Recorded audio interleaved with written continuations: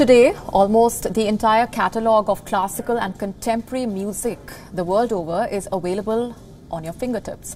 But as most music buffs will tell you, nothing beats the bright tone or the intimate feel of a vinyl record. In the next report, we meet James Tang, aka Sam the Record Man, who is arguably Hong Kong's biggest music buff.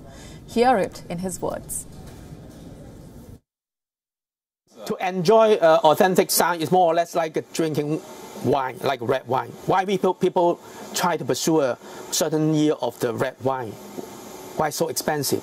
Why it's hard to get? The label's still there. Why not just grab a bottle cheap, right? Of course, the flavor is totally different. It captured that year's flavor. Same as relocate the certain recording years. We want to go back to this year, the feelings of the success of the producer, the artist. Nothing can replace this. Technology cannot replace this feeling.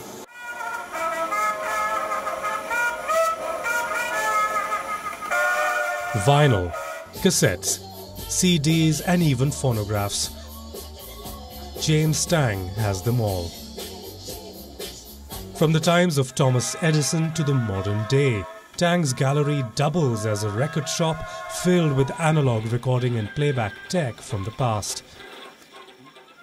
You play back a record, they think good or bad, but with play back a master tape, totally different. The power is too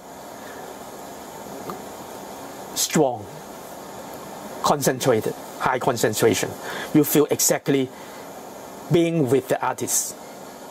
You play back Michael Jackson master, you feel like Michael Jackson just right in front of you dancing. Sam the Record Man is not only the name of his store, it is him in the flesh.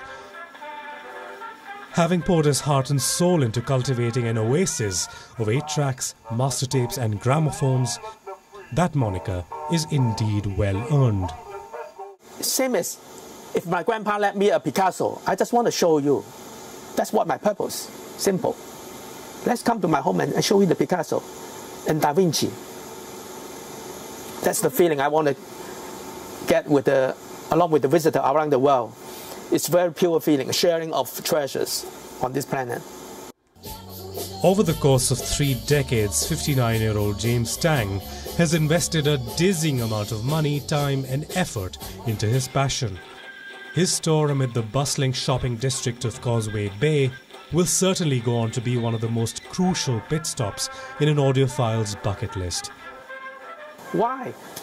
I just feel I need it. No one forced me. I think I need it. Even I can only preserve one master tape. I'm so happy. Basically, my goal is I want to create something that can last forever, even when I'm gone.